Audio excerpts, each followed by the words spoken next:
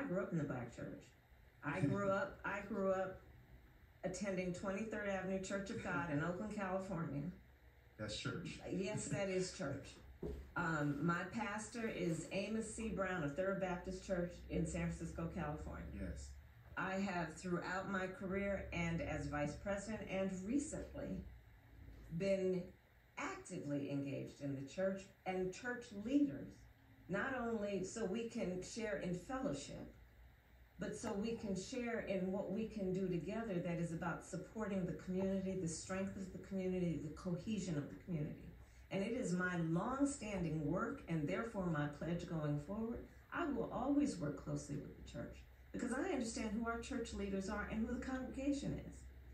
We are talking about people who are driven by faith and the ability to see what is possible.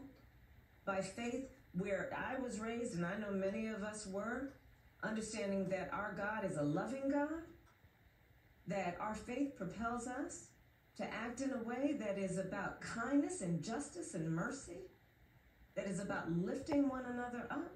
And let's talk about the contrast here.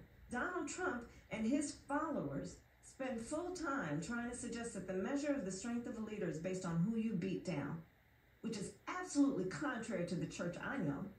He sells Bibles, though. Where our church and my church is about saying true leadership, the measure of that is based on who you lift up. And right,